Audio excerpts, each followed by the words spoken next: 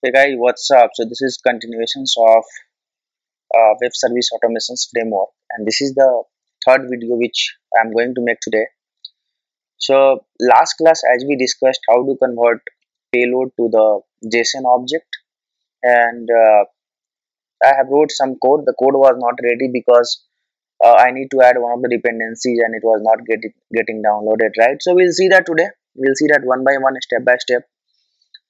So before to start the coding part, uh, this is brief about me. I come from a mechanical background and I have my Facebook page and YouTube channel, so you can subscribe and like my Facebook page. And I do have bit locations where you'll get all the source code. So this all the source code will be available to github.com. Learn by Bhanu Pratap locations. Now let me start with the web service part where this dependencies was missing last class, so I've added this dependencies. It's a org.json, right? And this is the locations. From there you can get this dependencies, right? So for every dependency you have a locations URL. From there you can get the dependencies. Once you have dependencies added in your form.xml, you can do just right click and run as maven install. You can do that, and after that you can do right click on the project, go to the maven and click on update project, and you can select this checkbox and you can do force update, right? Once these two things is done, then last class we have issue with this JSON object class. When I was trying to use that, it was giving compile time error, right? Now if you place mouse over here, you can see that this JSON object org.json. So click on the JSON object. Now your error has gone, right?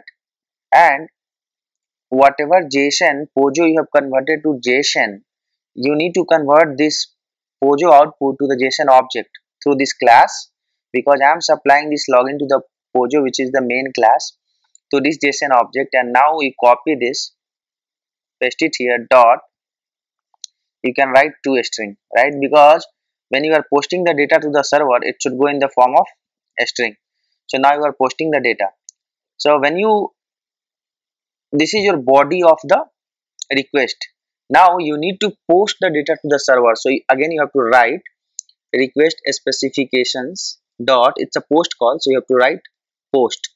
So when you say post call, post requires the URL, like with which URL you are going to post to the server.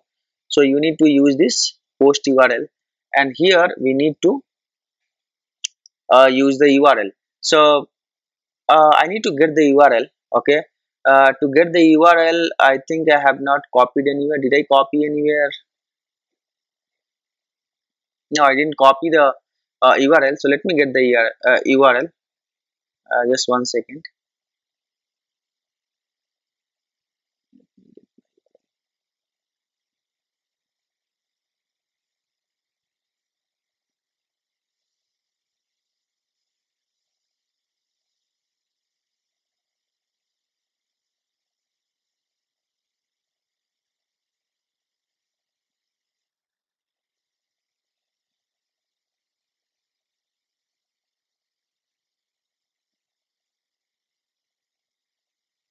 Okay. So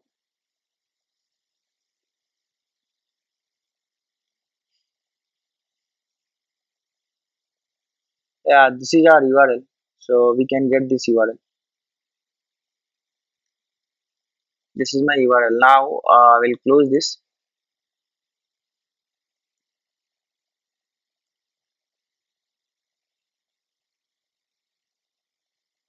And if you come back here in double quote, we can supply the URL.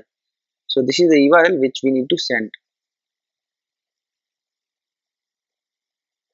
What happened?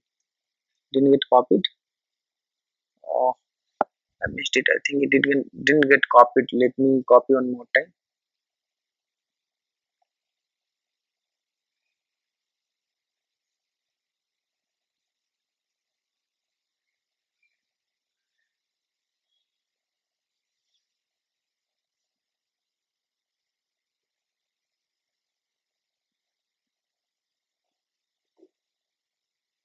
Usually in your case, you can get this URL from your dev counterpart or from your project manager, whoever it may be. They can give you this URL. Not able to click here. Yeah, now I can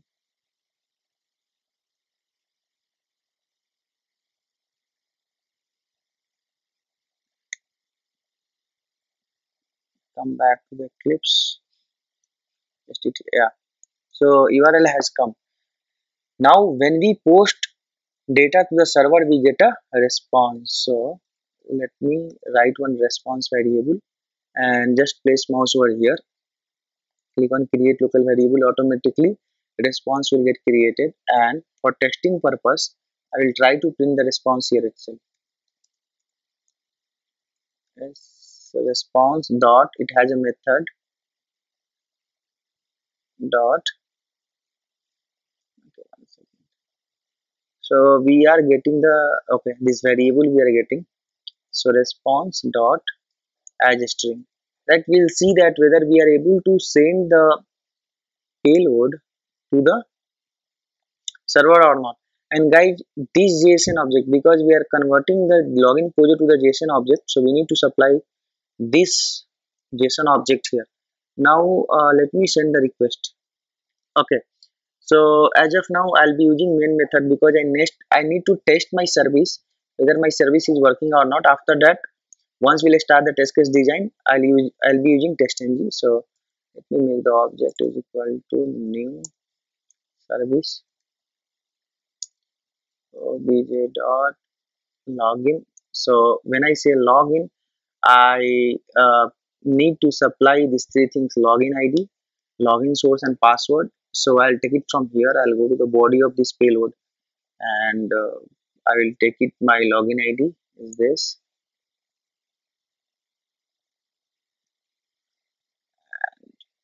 I'll come here, double quote. I'm going to write my login ID,